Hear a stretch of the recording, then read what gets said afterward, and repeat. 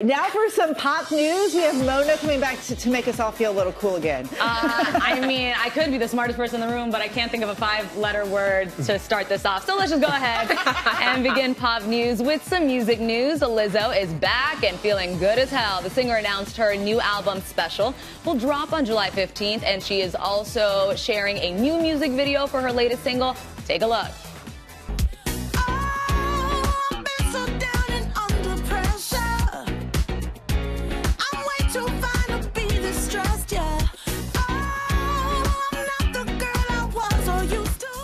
That song is called, well, let me give you the morning TV appropriate version.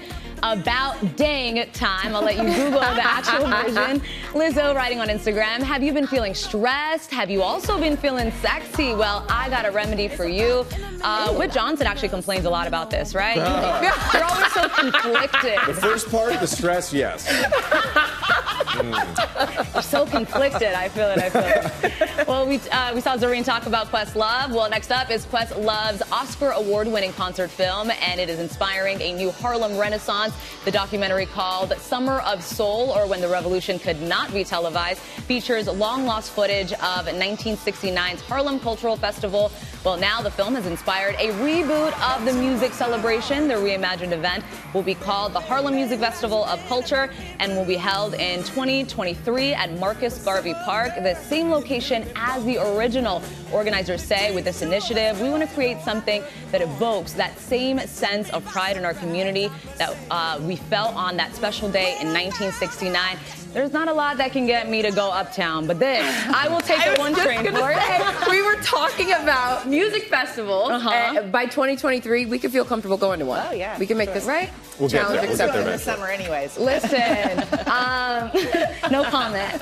But can you finally believe, okay, this one is going to make you guys feel old, that this bop is celebrating its 25th anniversary. That's right. Bop, ba-da, boom, bop, shot to the top of the charts after it debuted back in 1997. And now Hanson is looking back on that hit that made them pop stars. But according to the Hanson brothers, the song is more than a ditty with no meaning. The trio telling the New York Post, quote, the song is all about the passage of time and how very few things will last. But there is one thing that has lasted, their love for music.